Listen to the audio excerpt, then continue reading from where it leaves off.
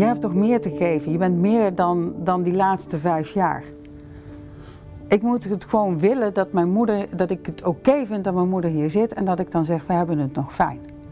Ik ben geen knip voor je neus waard, vind ik als directeur. Als ik niet met gerust hart zeg tegen mijn moeder, je moet daar gewoon. Ja, wij spelen wel in op de wensen en de behoeften van de cliënt. En dat vind ik als een werknemer in de zorg heel belangrijk. Dat de wensen en de behoeften van de cliënten voorop staan. Natuurlijk is het niet thuis, maar je moet je thuis voelen. En wat je thuis voelt, hangt af van bepaalde dingen. Dus we zijn met bewoners gaan denken van hoe moet dan de omgeving eruit uitzien.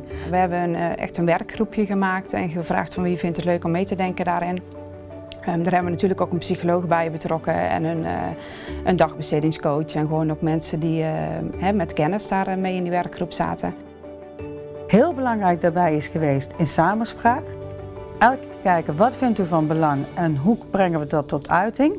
Uitgaande van leven als thuis, wonen, samen en de bewoners en de familie hebben de regie. En wat is dan echt belangrijk waar je geld aan uit wil geven? We zijn ook heel transparant geweest over budgetten met families. Van je hebt een beperkt budget, dat weet iedereen. Waar wil je het aan besteden? Maak keuzes. Dus er zijn ook echt meubels van bewoners meegekomen in de huiskamer. Er kwam een opname en die had toch een kast uit haar eigen huis en zei, kan die in de huiskamer? Ja, natuurlijk kan die in de huiskamer. Het is vrij, je bent vrij hier, er wordt geen dwang op je gelegd. Of je nou koffie gaat drinken of niet koffie gaat drinken, of als je nou wil gaan slapen of gaan eten of gaan drinken. Dus je bent vrij hier. Ik was hier natuurlijk helemaal vreemd en ik ben een slechte slaper. Dus, maar daar had ik zo mijn eigen middelen voor en zo. En ze zei gelijk, mevrouw, doe het zoals je thuis deed. Gewoon, we bemoeien ons er niet mee, doe het maar zoals je thuis doet.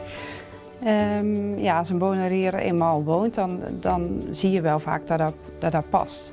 En we gaan wel samen met die bewoner kijken van wat deed hij thuis en wat had hij thuis. En hoe kunnen we nu ook die eigen kamer zo inrichten dat die kamer aantrekkelijk is voor die bewoner. Hè?